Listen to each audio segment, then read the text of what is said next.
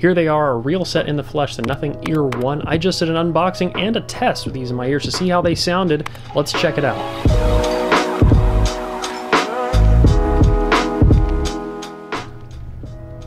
Okay, the transparency mode was only working in this ear, but now it seems to be working in both ears. It stopped working again.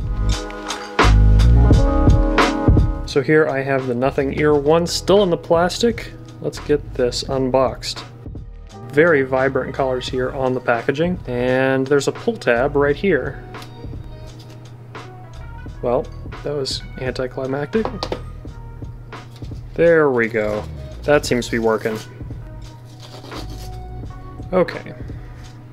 And then here, a little silver cardboard box, and there is the Ear 1.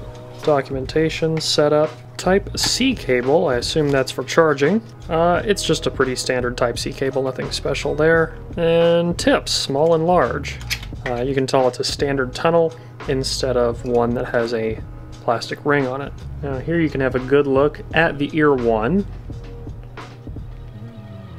The magnetic case is actually pretty decent. This opens and closes very easily. It doesn't feel like it's going to fly open. See magnets on the bottom to hold the individual earpieces in.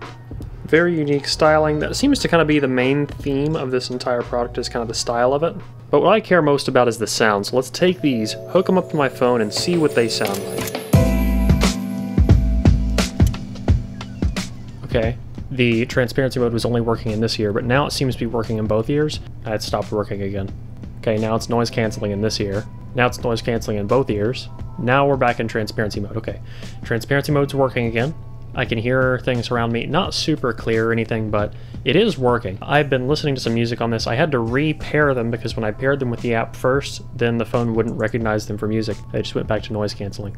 Okay, I'm gonna take these out. The design is pretty cool. They don't sound that good. They sound like your average bass and treble boosted in-ear monitor under, say, $50, $60.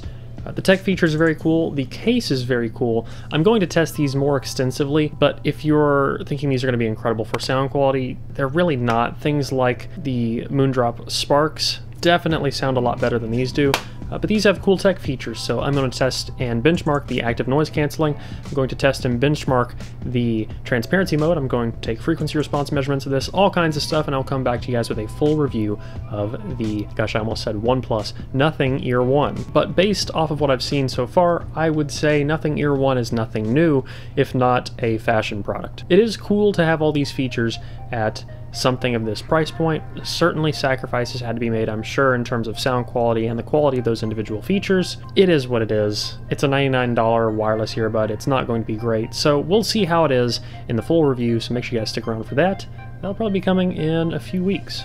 See you then. But that's all I have for you guys today. If you liked this video, please leave a like down below, a comment letting me know what you want to see in the future. If you want to get active in the community, you can at forum.hifiguides.com. And as always, don't forget to stick around, subscribe for more videos like this in the future. Till next one, guys. Peace.